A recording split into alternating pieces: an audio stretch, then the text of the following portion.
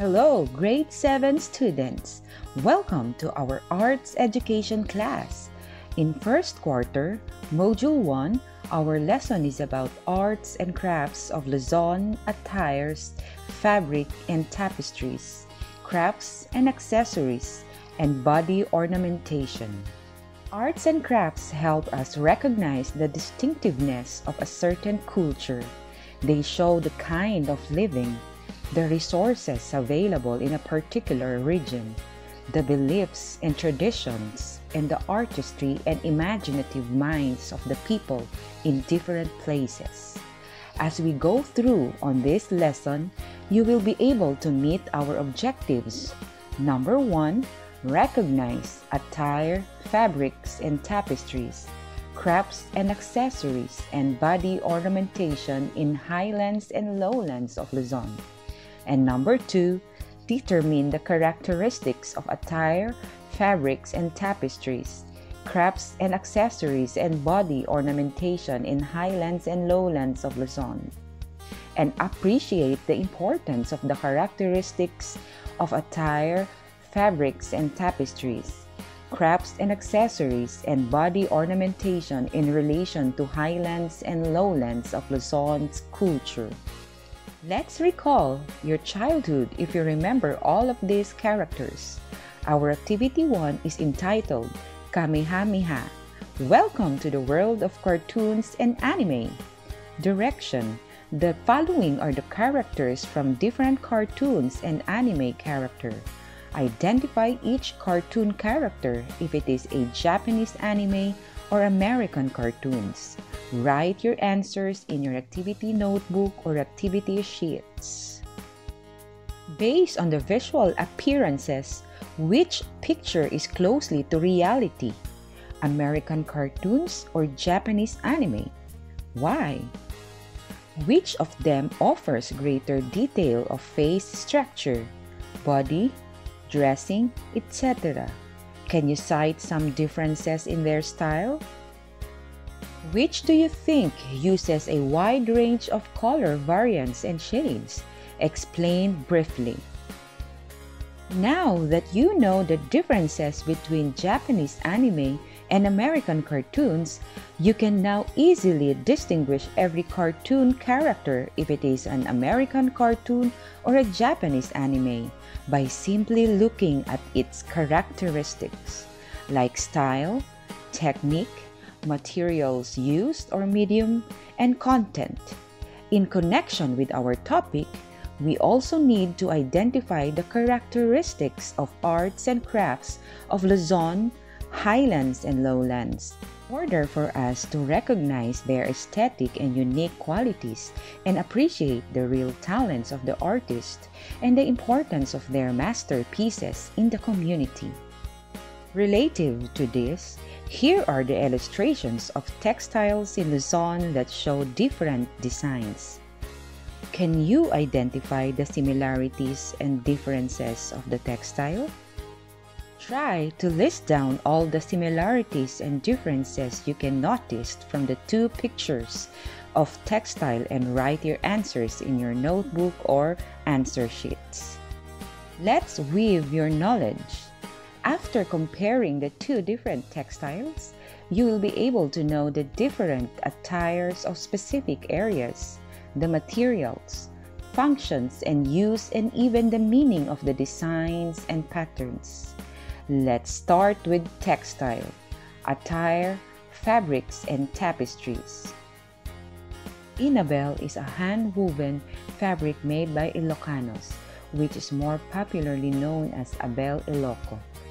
The word Inabel of Ilocanos literally means woven. It is created by skilled artisans using traditional wooden looms. It comes with different patterns inspired by nature. One of the most recognizable pattern of Inabel is binakol, also known as binakel, binakael, or binakul.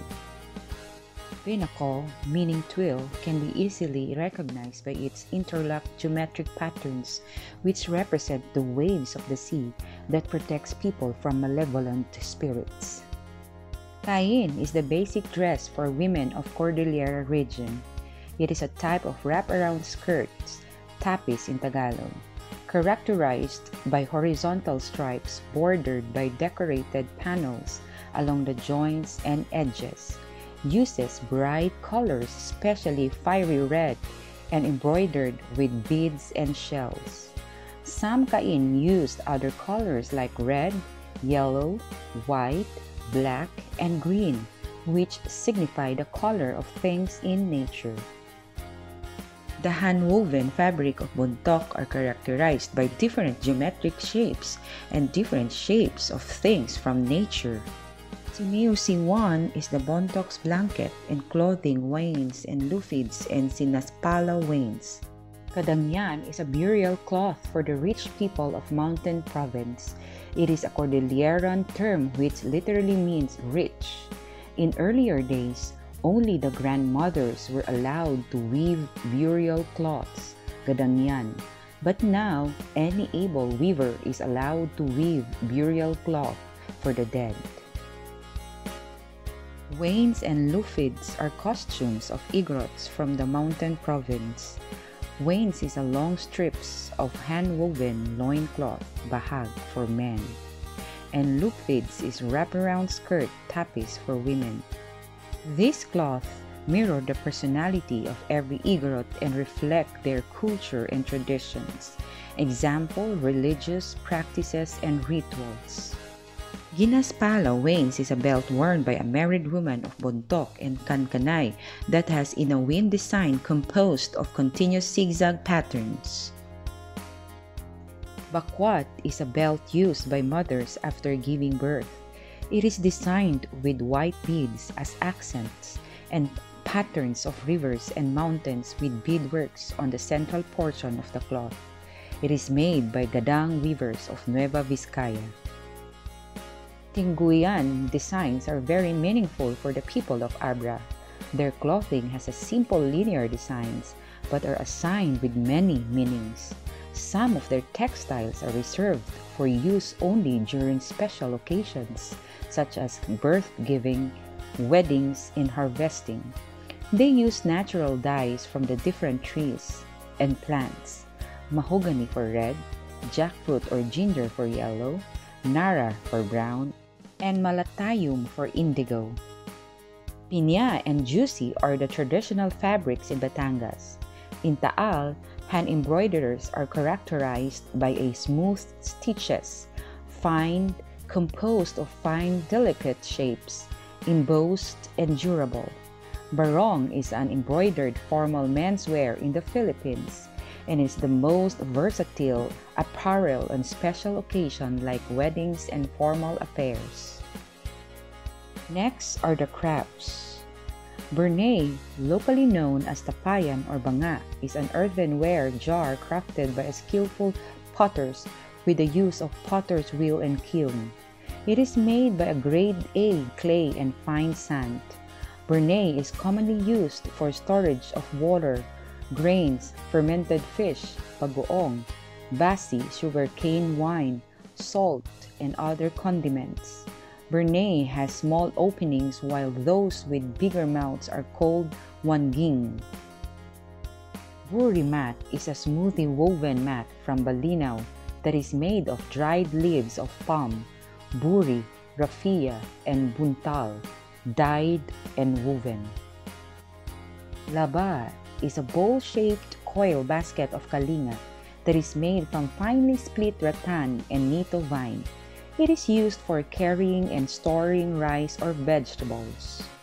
The linglingo or dinumog is a common ancient artifact symbolizing fertility, prosperity, and love found in the Ifugao, Bundok, and other Cordillera region of the northern Philippines.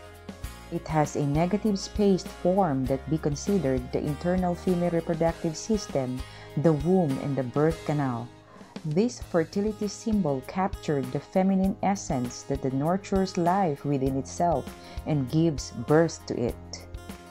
Vakul headdress is the headgear for Ivatan women of Batanes that is used to protect them from the heat of the sun and rains. Vests are worn by Ivatan men farmers. Bakul and vest are made from the leaves of Boyavoy, a tree endemic to Batanes. Singkaban of Bulacan is the art of creating an entrance arc and other decorative materials, mainly from the bamboo. Pastillas of Bulacan is different from other pastillas in the country.